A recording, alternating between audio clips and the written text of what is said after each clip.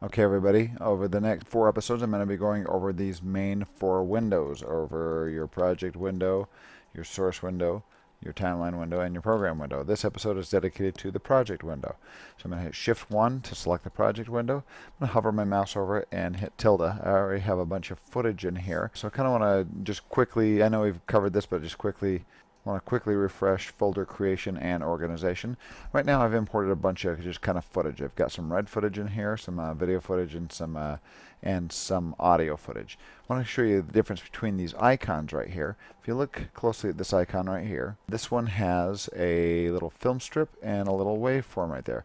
This means that that is a video clip. The film strip means it's a video clip, and the little waveform means it has audio attached to it. This was shot on a red. The audio wasn't really recorded, but it does actually have an audio track that belongs to it, even though you can't hear anything on it, which is fine. As I move down here, so we scroll down, we'll see these ones here were actually video clips that were shot in slow motion, and red cameras shoot slow motion without sound. So this is actually just a video clip with no sound attached. So this one is film, like video and audio together and linked in one file. This is just a video clip.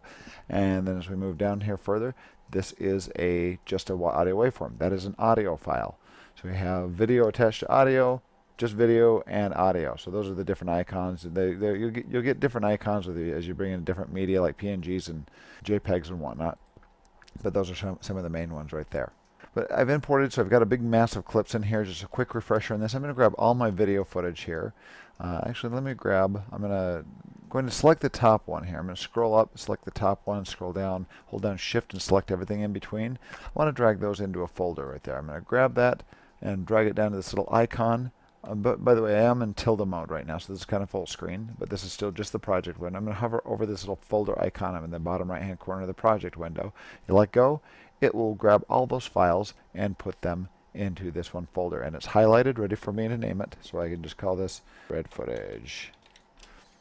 There we go. And I've got actually a little bit more. I collapse that there. So, and I'm going to grab some more right here. I'm going to accidentally grab one of these clips that doesn't belong in that folder. I'm going to grab that, drag it in, and drop it into that folder. And then I'm going to go and grab these slow motion ones, drag and drop over a folder, and call this slow mo, because those are slow motion files. I'm just showing you how to do basic organization here.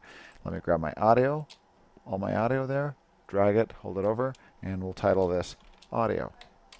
So I've got an audio folder, I've got my main red footage folder, and I've got slow-mo. Look how much this cleaned up. But I notice as I arrow down on my red footage that I have one file here that shouldn't have been in there. I actually need to get that into the slow-mo folder. A couple ways of doing that. First of all, I'm going to grab that, drag it over like this, hover over that till it highlights, let go, and it just dropped it into that folder and moved it. Another way of doing that is you can cut, copy, and paste as well. You can select that, do Control or Command X if you're on a Mac, and that will cut. I'm going to double click on my slow-mo folder and Command V and paste, and it pasted it in there. So another way of getting it in there. Another way of moving Another way of moving files is, say I just want to get this out of that folder that it's in. Right now it's in this red footage folder, and I just want to get that out.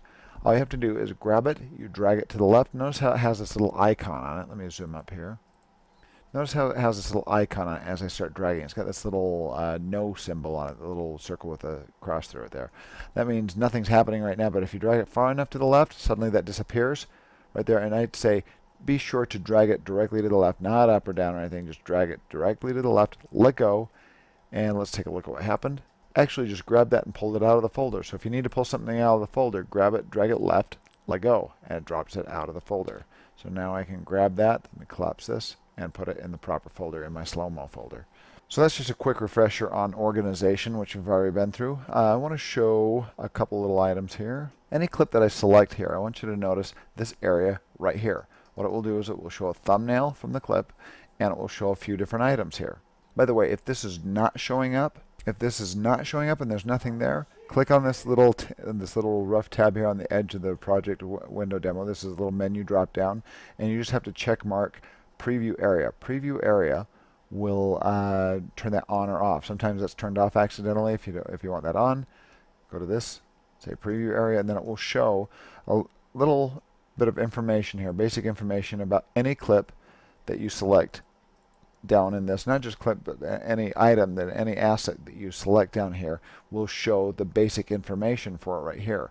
Some things that it shows, especially, first of all, of course, the name. It shows a thumbnail of the image. You can actually click play and it will play through the footage, skim through the footage, and you can look at it. Anyway, it shows that this is a movie file here. It shows that audio belongs to it as well, that there's audio connected to it. It's a 2-channel, 2 mono channels are connected to it that are at 48,000 hertz, which is the quality. This is basically a little bit better than CD quality, and 16-bit, which is really good bit depth. If you're going to have cinema audio, you're going to need at least 48,000 hertz, 24-bit. If you're going to get kind of cinema quality audio. It's pretty irrelevant here because I'm not using the audio on these red files. Anyway, so up here we've got a couple other points of information. We have resolution. First of all, this 3840 by 2160 is the resolution. Typical HD files might be 1920 by 1080. 1920 by 1080 might be a typical resolution that you get with a HD video, but here this is red. This is almost 4K. This is, for all intents and purposes, called 4K footage, but it's a little bit less than. It is 3840 by 2160. If we double click on this file and load it into the source monitor here, that basically means that we have 3,840 pixels across, and we have 2,160 pixels up and down. That's the resolution. And if you want your aspect ratio there, you basically divide 3840 by 2160. We get into a deeper lesson on this in a later episode, but 3840 divided by 2160 equals, this is a 1.78 aspect ratio. 1.78 aspect ratio, if you round that up there, which basically is a 16 by 9, what we also commonly refer to as a 16 by 9 aspect ratio. Same aspect ratio as 1920 by 1080. If you divide that, you'll get the same number. Cinema aspect ratio starts at 1.89 actually, and as you go up higher, you can go to 2 to 1. You can go, and this is actually simplified. What 1.77 is, 1.78 is basically simplified from 3840 by 2160 down to 1.77 to 1. It's simplified down to 1. So for every 1.77 pixels across, you have 1 pixel up and down. A couple other items we have here. This is your pixel aspect ratio. This is becoming less and less relevant because pretty much everything that we shoot in now is a 1.0 pixel aspect ratio. In the earlier days of DV and HDV, they would use a stretch pixel aspect ratio, which was around like 0.8 to 0.9 thereabouts, which gave you, actually some of them went down to like 0.7 if I remember right, and that's what was basically like a stretch pixel. It was not a square pixel, and they were trying to get more information, stretching it across more resolution to make it look like it was higher quality when they were using older formats like DV tapes to put more information onto and try to get higher quality out of those DV tapes. Then you have a duration right there, and you have a frame rate. I'm not going to go into drop frame versus non-drop frame right now, but the reason why this came across was dealing with earlier television sets with the scan rate, with the something with the frequency going into the walls, into the plug. The power that was coming out was cycling at 60 hertz basically, and the 30 frame per second drop frame. And actually, when they added a color channel, there's a whole history on that to why they did the drop frame to get it to meet the scanning of the television where it didn't warp or change shape.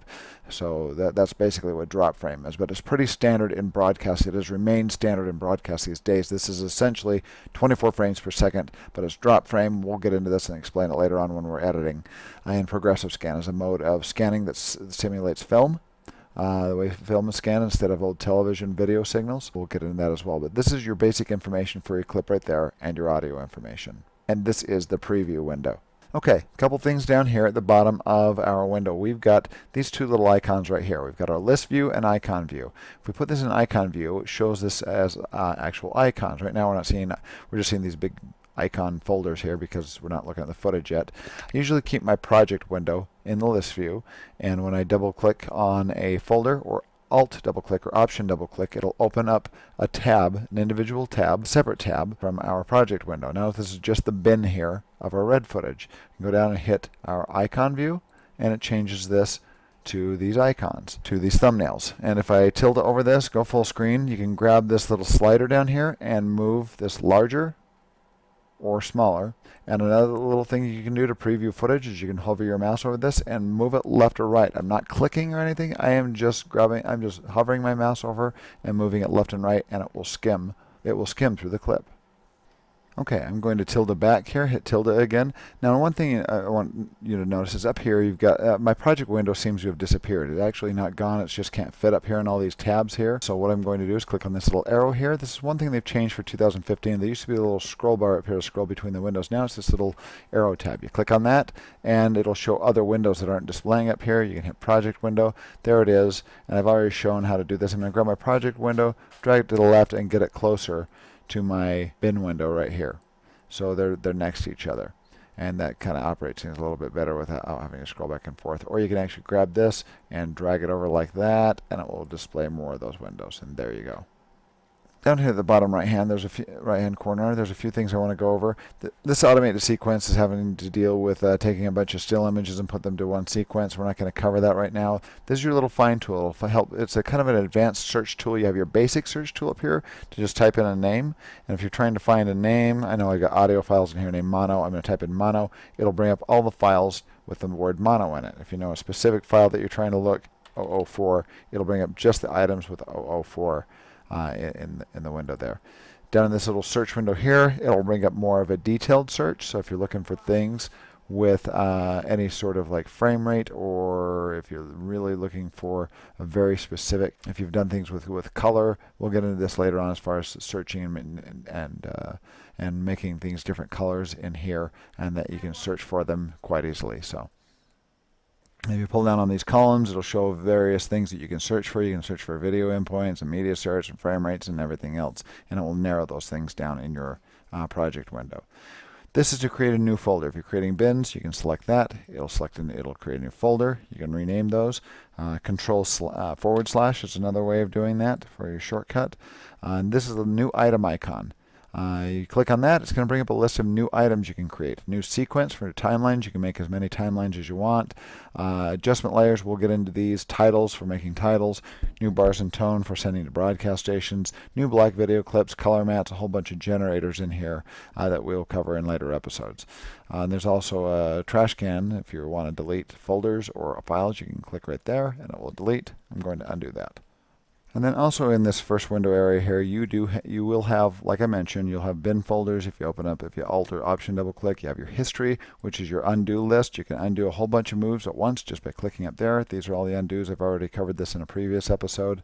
Markers, effects, information, media browser to import, and I've already covered that in a previous episode. So the next episode we will be covering the source window, and this is really where the editing starts. And we will be showing you some very important editing shortcuts that professional editors use all the time just in the source window that will also relate to the timeline and program window.